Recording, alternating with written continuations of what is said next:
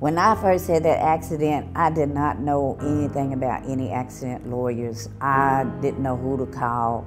I was scared because I didn't know if they was gonna say the accident was my fault, even though I knew it wasn't. I mean, the weight of the world was on my shoulders because I didn't know how I was gonna get my bills paid from my hospital. I had an emergency room bill. My car was totaled.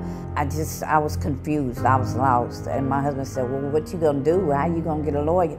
And I said, I don't know. So I talked to some people and a person said, oh, I know a good lawyer, Hessig and Pohl. And I said, what's the number?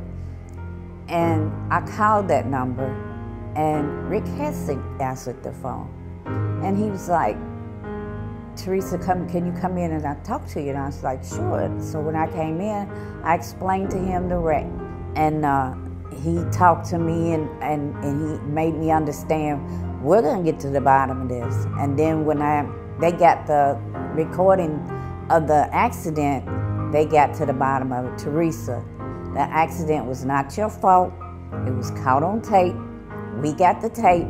And I was like, for real? And he was like, yeah, it looked like a little movie. And I was like, oh my God. And it wasn't like it was a case where I had a number. I was a person. I was treated like a human being. They explained everything to me step by step that I needed to know. They kept me in the process. They didn't leave nothing out.